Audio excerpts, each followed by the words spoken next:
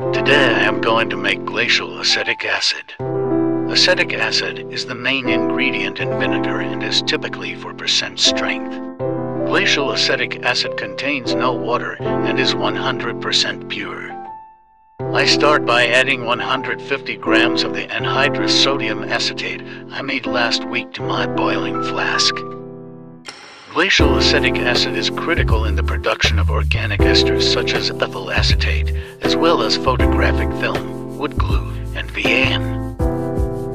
Now that I've added the sodium acetate and set up a simple distillation, all I need to do is add 100 milliliters of 95% sulfuric acid. This reaction is extremely exothermic and becomes so hot you can see liquid acetic acid streaking down the flask.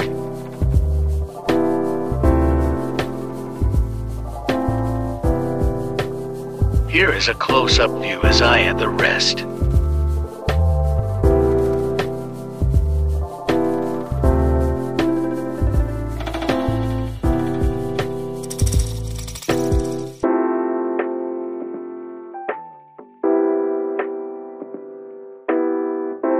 You can see a white fog produced as the reaction proceeds, and this is the small amount of water that remained in the acid boiling off.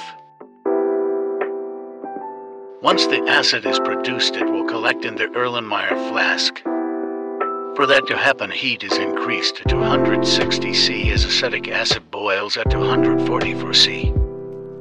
At first, only water vapor will come over. Collect this for now. Once the fog is gone and acetic acid begins to condense, discard any liquid in the collection flask and replace it.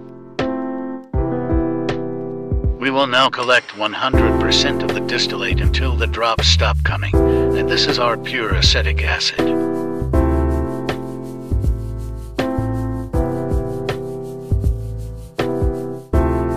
After an hour, the boiling flask looks like this, and no more acid is coming over.